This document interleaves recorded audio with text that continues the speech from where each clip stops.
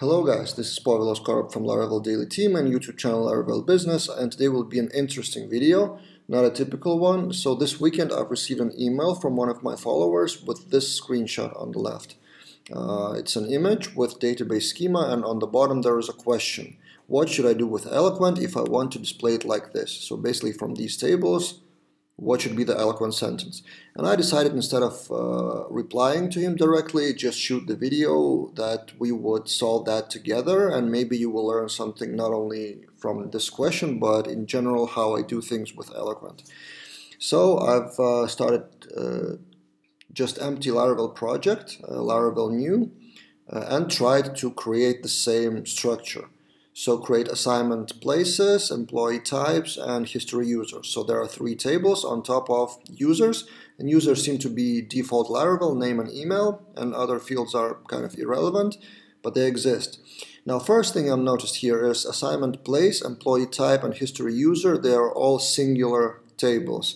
And this is not what I would advise in Laravel, because otherwise, if you want them to be singular, then in the models you have to specify the tables.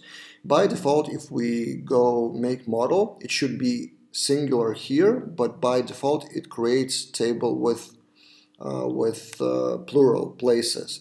And here camel case, so assignment place, would be transformed into assignment place with snake case with underscore. So this is my kind of advice or tip number one. I would create them in plural forms like this one. And then if we go to PHP Storm, these are three models, and I don't need to modify anything there. In migrations, assignment places, string just name. If we compare to the schema here, so just name. Employee type is also just a name, nothing fancy, and then history user is a little more interesting. So with that table, not sure how to make it fit on the screen. Anyway, a user ID, assignment place, employee type, so three foreign keys, and then starting from, so one date field. And this is exactly how it looks in migrations. Don't forget that since Laravel 5.8, by default it generates big increments. So in all the tables in users, in assignment places, it will be big increments, not just increments. So if you do foreign keys, I've written about that in an article, don't forget to do unsigned big integer, not just unsigned integer. Okay, so we have the schema now. Let's run the migrations. Migrate fresh, because I have something in that database already, some testing. Let's see if it works. Oh, seed, actually, there are no seeders, but just I typically run everything with seeds. And now let's go to database and let's see, refresh. Let's fill in with data, like an example from the person. So one user named Johnny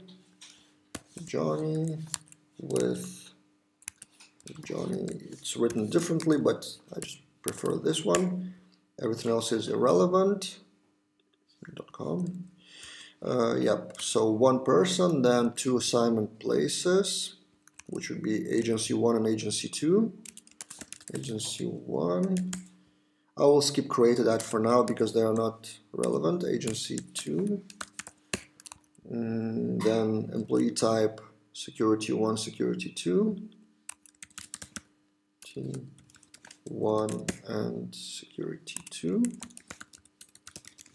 Security 2, and then finally the main table with foreign keys, so history users, it's plural, so 111, user 111, starting from, for example, this date, and then 1, 2, and 2, so 1, 2, and 2, starting from February, for example.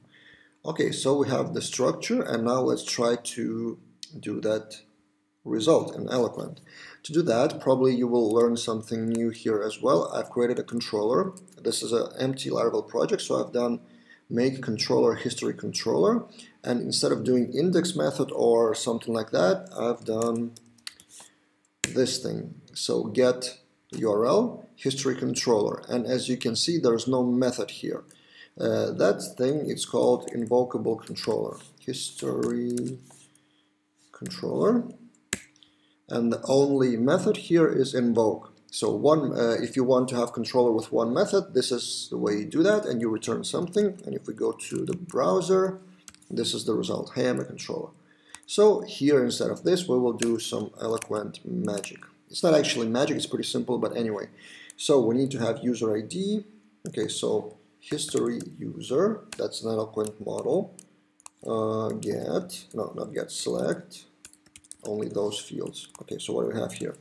ID, user ID, and actually we should probably specify them with tables. History users ID, history users user ID, name, name should be probably employee name, yep.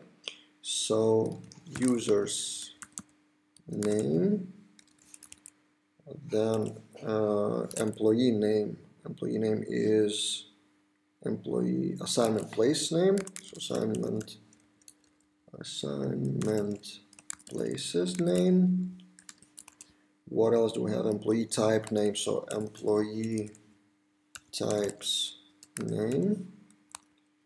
Created that, updated that, and probably that would be history users created at. Okay, so put that on 2 lines and then get, right? And on top of that, we need to do some joins. History with, so it should be with all those relationships. What do we need in terms of relationship? And we don't have any so far, so history user is an empty model class for Eloquent, and let's go to create those. So user would be return this belongs to user class.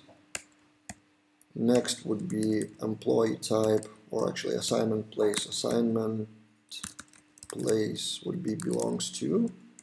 So return this belongs to assignment place class, and that's automatically resolved by assignment place ID field.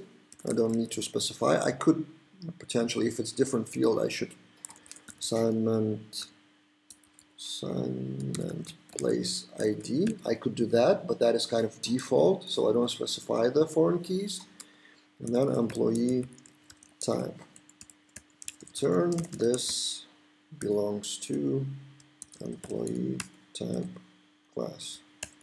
Right, and let's go back to our controller and let's specify what do we need. So a relationship array would be user, assignment place, and class, and employee type. I'm not actually sure if it works, but history, and then for each history items, actually history items, for each history items as history item, echo history, actually let's do print r history item. Okay, and that's it. Let's see if it works.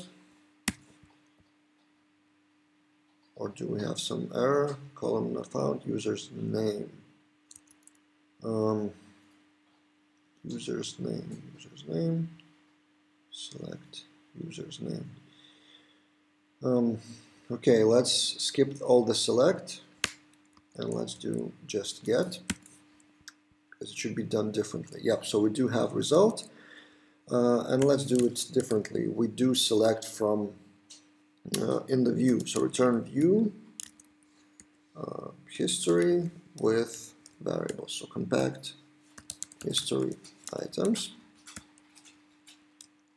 and in the view we will actually return what we need. Actually, let's use welcome blade. So instead of this one, I will do just table. So table for each, actually, head, so name, and all of those, name, user ID, employee name, employee, actually name. It's a little mix here. It's not an employee name, it's assignment place. But anyway, assignment place, employee type, and created at, and also ID. And then we do for each, so t body, for each, what was that, history items, as history item, and for each,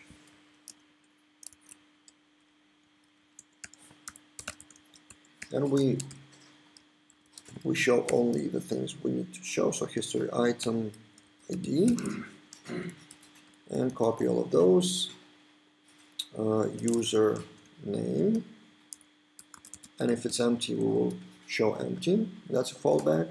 So employee type name, that's actually assignment place. Assignment places first, assignment place, then employee type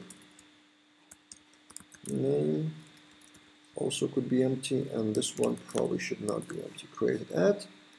We're doing those because those relationship could be empty, potentially. In our case, we didn't make it nullable, but anyway, just for the sake of not getting error. And yeah, let's refresh. Actually, wrong blade, so it's not history, it's welcome blade. And let's refresh that, and I hope we have a table here. Yep. So user ID, employee, assignment place, something like that. So employee, agency 1, I've missed the name here. So history item name, and name here, user ID. Yeah, I've missed user ID as well. Username, user ID, that's what I've missed. User ID employee.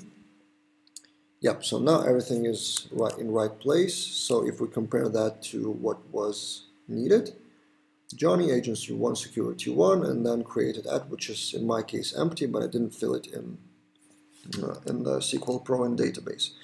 So yeah, I guess that's it. It took longer than I expected because I was playing around, and sorry if it took longer, but I did want to show you the live version of how things are coded, maybe with some errors, maybe with some flaws. I hope you learned something from that, and I hope I answered a question to the follower. If you need any help, you can shoot me email to povilas@laraveldaily.com, and I don't promise to answer quickly because my time is limited, but if there's something interesting, maybe I'll shoot videos like this one or reply to you personally. See you guys in other videos.